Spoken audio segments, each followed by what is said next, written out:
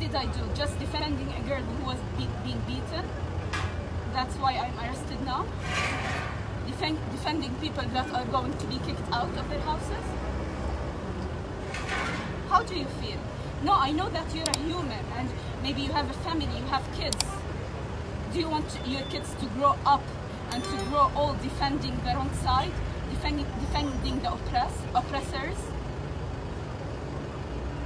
This is what you wanted to be when you were young, when you were a child, to be in the wrong side. This is what you wanted. When you were a child dreaming to grow up and having big dreams, this is what you wanted?